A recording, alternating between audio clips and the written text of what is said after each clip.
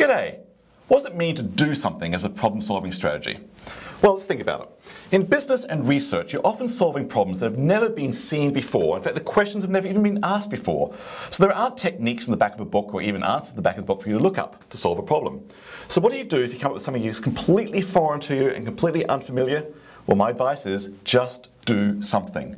It's not like strategy number one, where you kind of have a hint of what the topic is about. This can be about something brand new. Just do something. I don't care what it is. Draw a picture, draw a line, draw a picture of a tree. Just get going. Get past that initial emotional barrier.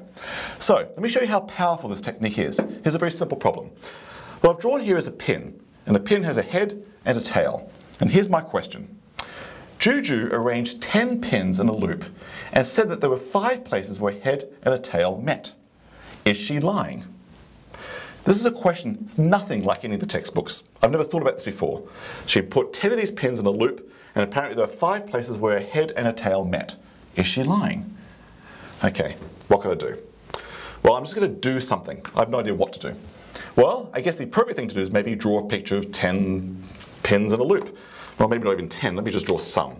10 feels like a lot, so I'll do something like this. Maybe they do have like a head and a head. Then maybe they have a tail and a tail. I don't know, I'll mix it up. I'm losing track of my count, but I don't even care because all I'm doing right now is just doing something.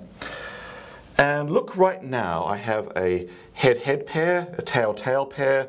Oh, there's where a head and a tail meet. Head and a tail meet. The head and tail meets there, head and tail meets there, head and tail meets there, head and tail meets there. 1, 2, 3, 4, 5, 6 places where a head and a tail meet. She had 5 places. Don't know what it's doing. I'm still just completely floundering. But I'll draw another picture. Maybe I'll draw a small picture. Just maybe 4 of them. Something like this. How's that? Head, tail. 2 of them.